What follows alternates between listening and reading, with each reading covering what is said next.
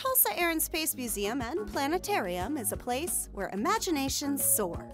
I feel like I'm a pilot and it makes me feel like I'm in charge.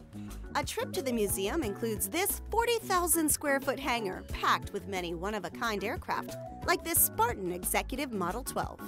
Only one was created.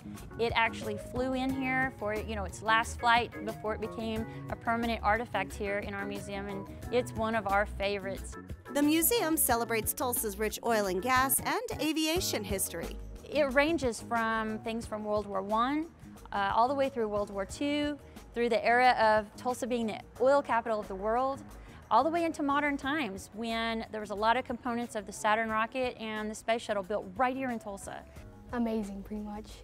I like seeing all the planes and it's cool.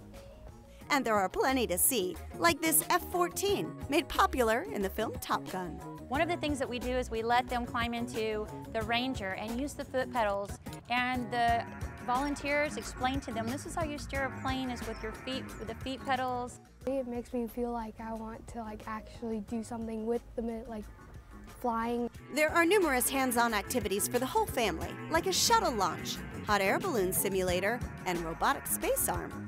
John Harrington, Oklahoma's own Chickasaw Nation astronaut, actually tried it out for us, and he says it works just like the real thing. You'll also find the original cast iron door frames from Tulsa Municipal Airport here.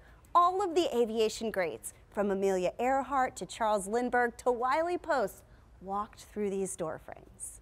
So if a family wanted to visit the museum, they have a lot of options to choose from. They can come into the exhibit hall and have a self-guided tour, but we also have docents available at any time to lead a tour and answer any questions. And be sure to leave time to check out the Air and Space Museum's recently upgraded planetarium. It's the most technically advanced around. This system that we use here has 10,000 years of history in it, and it has 10,000 years in the future in it. And it has 500 million objects in its database.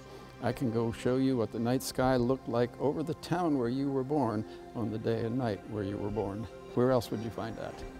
The planetarium's huge dome is 50 feet in diameter. So as you sit back and relax, the show is all around you. We have a surround sound system with 5 channels, 10,000 watt stereo system, and the videos are stunning. Our laser projector is crisp.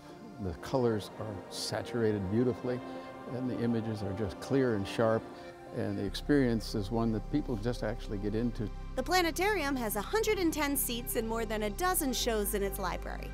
Listings and show times are found on the museum's website. It's really cool, it feels like you're actually in a spaceship or something, and it feels like magical or something.